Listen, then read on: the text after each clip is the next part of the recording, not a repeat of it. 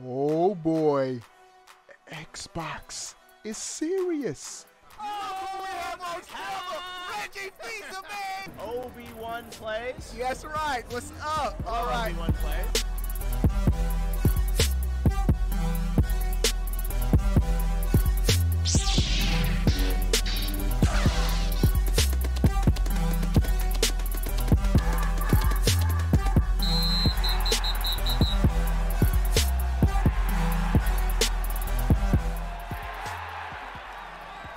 What is going on, everybody? How are y'all doing? We have some dope news, but before we get started, give the video a big thumbs up. We are doing a PlayStation 5 console giveaway. Make sure you're subscribed here on YouTube and following me on Twitter for the giveaway. It's going to be lit. All right, we have some pretty big news. Shout out to at Days473 on Twitter. He be hooking me up with some news items, but this is fresh off of Reddit. An Xbox streaming box. And you should see it's like a cool, sleek, just white, pretty much a white rectangle, cubed. But check out the details. Now, and Phil Spencer already talked about this, but it seems like it's about to be a reality. Design is from early 2021. Looks slightly different now. Was supposed to be out by the end of 2021. Unlikely with global supply shortages. So it's supposed to come out. Bro, that would have been a cool little holiday surprise. A perfect stocking stuffer where you can play Game Pass games anywhere. We're going to talk about it. All right.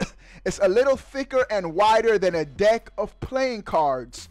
Plug into TV to stream from home console or play from xCloud. All right, just like Series X and Series S, the button by the USB is also an IR receiver. An Xbox controller can be paired with it. Wireless keyboard and mouse support planned as well. Has Wi-Fi, but can also be hardwired. Makes sense. Will support party chat. Will also be able to install compatible apps like HBO, Disney Plus, etc. Microsoft wants Xbox to be available on every TV you have. First, let's talk about this. Then there's another crazy news item. It's another Xbox news item too. Bro, right now, I don't feel justified to spend $500 for Xbox Series X. Just a lack of games. I hear Halo Infinite is a solid game. The gameplay is solid, but I always knew Halo's gameplay was going to be solid. I'm not a big Halo fan, but that's good to know. But I would pay $50, no more than $50. This better not cost. This better be a $49.99 plug and play device for $50. A small little rectangle Xbox that I can hardwire and stream games from Game Pass or xCloud. I would buy that. So it looks like it's going to happen. And Phil Spencer already said that in an interview months back that he wants to have a small plug and play Xbox device where it'll be widespread.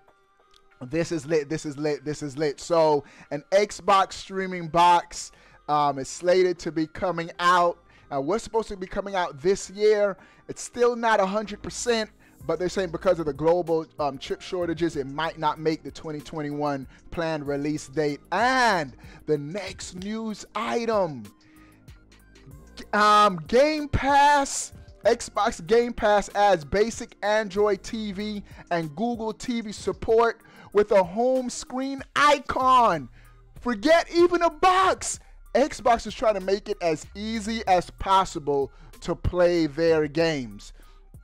Rolling out right now as I speak on Android TV, Google TV, Xbox Game Pass. You know how on your smart TV you have different icons you can press, Disney Plus, Netflix, yada, yada, yada. Now Game Pass icons are starting to pop up where you can just play your Xbox games straight from your smart TV.